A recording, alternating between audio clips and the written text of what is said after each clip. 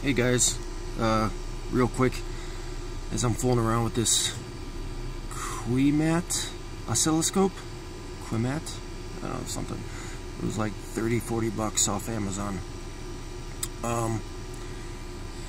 Just so you know, you see how it's like a sawtooth up here at the top? That's not because of clipping. That's because this meter's maxed out and we can't see the rest of the top of the sound wave or sine wave. Just as a heads up. So if you get a cheap meter, this one maxes out at 20 volts, which is good for my mid-bass amp and my head unit, but when it comes to my 8,000 RMS watt tera amps, or both of them, it's not sufficient. It's inadequate, because that goes up to about 100 volts is what I need it to go up to, whereas, as I said, this oscilloscope only goes up to 20 volts.